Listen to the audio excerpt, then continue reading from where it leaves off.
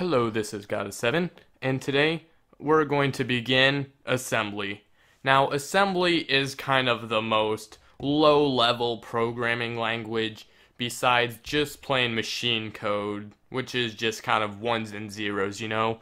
We want to use something more manageable that's not just ones and zeros, so we use assembly. Now, there's not just one assembly language. There's multiple, like x86, x64, ARM, 6502, 65C, 816. Yeah, there's a lot.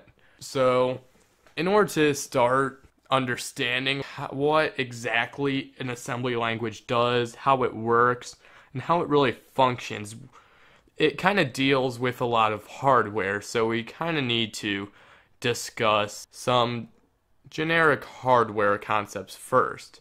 And then we can get into more language specific stuff, but don't worry, we'll get into the actual assembly code. But for now, we need to just learn the basics.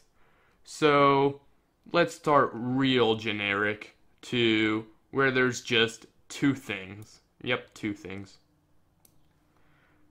For the sake of simplicity, we're going to call this one RAM and this one ROM.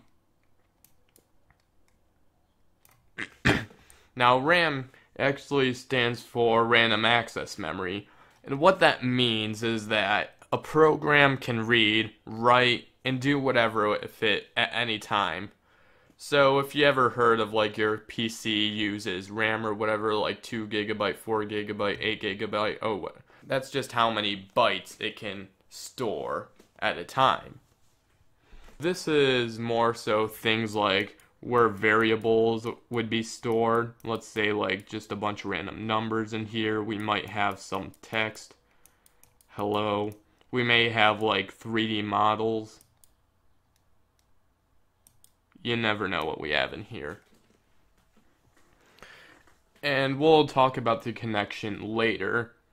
But now ROM here is the read-only memory. Like it implies, you can only read from it and not write to it. If you ever noticed when you're using like Windows and you're installing an application and you try to delete it, it won't let you.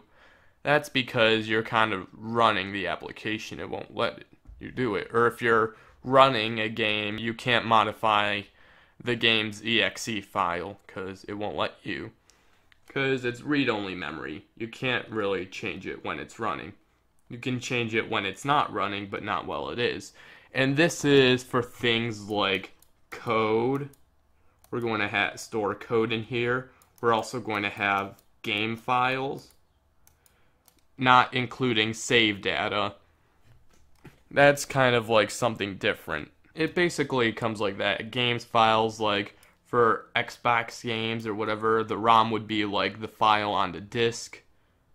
We have our little disk here. Or like, for example, a game like a Nintendo console would have a cartridge. Obviously, it looks more like an SD card than a cartridge, but it's a general idea. Just a game cartridge you would use to hold the ROM that the system will run.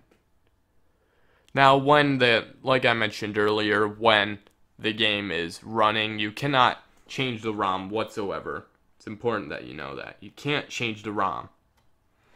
And this is generally like files like .exe, .bin, and .nds, etc. This could be any of them. Now, RAM here, on the other hand, doesn't really exist as a file. It's more of kind of like a space. Like, it's kind of like a chip or something in the computer and the hardware. Like, NDS has a RAM that kind of like reads and writes to, and it just stores like lots of data. Like in your computer, you can't just access a RAM file when it's not running. That would just be silly. So you can only access the RAM when something is running, and this you can only access when the game is not running. Well, you can read from it, you just can't write to it. Remember, read. What the ROM usually does, it uses codes to read and write to the RAM. So like if I have like a variable here that is like health or whatever, I have HP, like get HP here. This thing would look into the RAM and see the HP is 60. And now after it reads the value, it would subtract HP by 1. And that's basically how the game would generally work. Now we're going to see this in action in just a second here in the next tutorial. Hope you guys like this tutorial. May not seem like not much right now. Don't worry, it's going to get juicy. And I'll see you all later.